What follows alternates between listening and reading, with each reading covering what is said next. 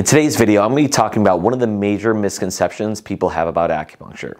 Hi, I'm Dr. Todd Sullivan from Nova Chiropractic and Acupuncture. One of the most common misconceptions people have about acupuncture is there's just one style or technique of acupuncture.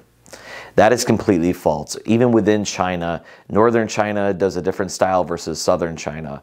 Japan does a different treatment style from Korean style acupuncture. So depending on where you're trained, you're going to practice acupuncture a little bit differently.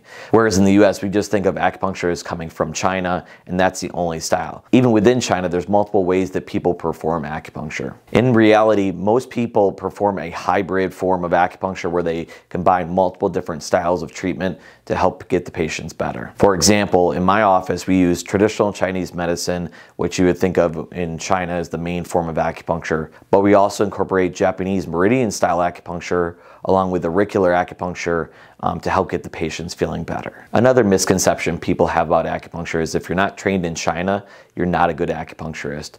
Some of the best acupuncturists I know were not trained in China. They were trained in Japan or Korea or even in the US. So that misconception is completely false.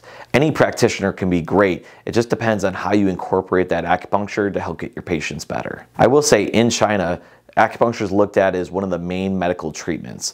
So as opposed to in the US where you go to your primary care or urgent care, in China you typically would go to your acupuncturist first. And they would provide either acupuncture or herbal medicine to get you feeling better. And if that didn't work, then you would look at more of the medical-based typical treatments for your condition. I will say in China, typically acupuncturists use more herbal-based medicine along with their traditional acupuncture, whereas in the US, I think most acupuncturists use more of a needle-based acupuncture treatment as opposed to China where they use more of a herbal-based medicine. But again, you don't have to be trained in China in order to be a great acupuncturist. It's a matter of incorporating the best techniques for your patient. If you have any questions about acupuncture, reach out to me at 703-912-7822, or you can schedule online at novachirowellness.com.